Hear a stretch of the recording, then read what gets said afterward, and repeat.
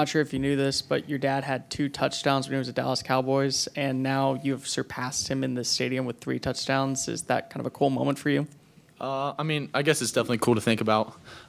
He had a great career in the NFL. It was fun watching him and kind of going to all his games and being able to experience that. But it's pretty special. So, Max, we're going to stay in the front row here on the right. Travis. Travis Brown with the Eagle. What happened on the interception play there in the start of the second? Honestly, I didn't really see any movement, and that was kind of my read, as if they were rotating or how the nickel was playing. I should have handed it off. My mistake. I got to be better, but I came back and fought after that. So. And with what happened to Anias last year, how special was it as a player to see him break that one off? I think it was awesome for him. I think he circled that game, and he came out and showed out. He punt return for a touchdown, some big-time catches, so he's a baller. Max, we're going to go all the way back, last row, last riser there. Max, in the back, I think to your left. Eric Kelly, Fox 44. In terms of this game, topsy-turvy, kind of momentum swings everywhere. For you guys down the stretch, what was that key to securing that win and kind of keeping Arkansas at arm's length? So we came out with great execution in the first half. The defense played great all game. We kind of slowed down in the second half, so we got to, clean up our mistakes. Not having as much turnovers, and I think our guys just came ready to fight, and that's just kind of how we did it. We executed in the first half really well, but we got some stuff to clean up. All right, Max, front row right here in the aisle. Yeah, Max Olin Buchanan with Texags. Do you guys ever talk about among yourselves about if you clean up some of those issues, how good you might be? I totally agree. I think we should have put up a lot more points than we did. The defense played unbelievable. They shut them down, and I think our guys are going to be excited going into next week's practice, and we're going to clean up those mistakes. Max, we're going to go to the second row on the left.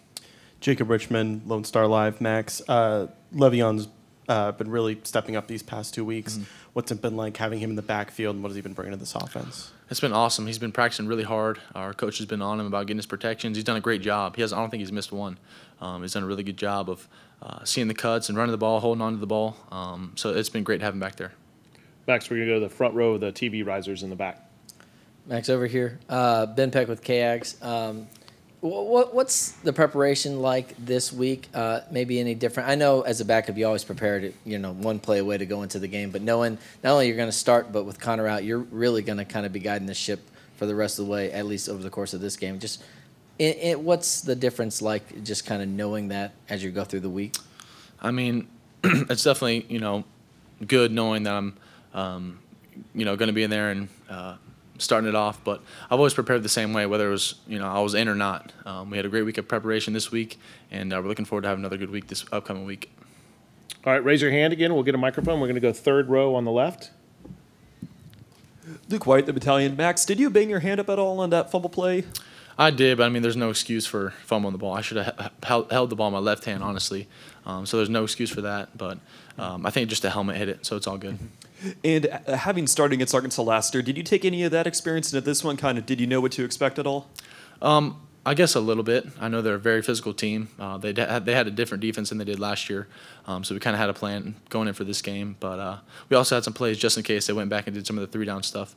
But our guys came out to fight and came out with a win. So. All right, raise your hand. If you got any questions, we'll get a microphone to you. Front row to Mark on the left. Max, Mark Passwater's Rivals. I guess I'm the obligatory Evan Stewart touchdown questioner. So would you walk us through that play and what you saw?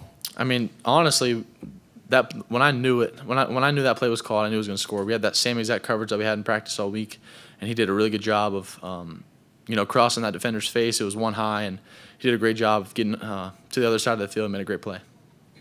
All right, we're going to sit on the right side, third row back, right along the edge. Hey, Max. Carter Carls, 247 Sports.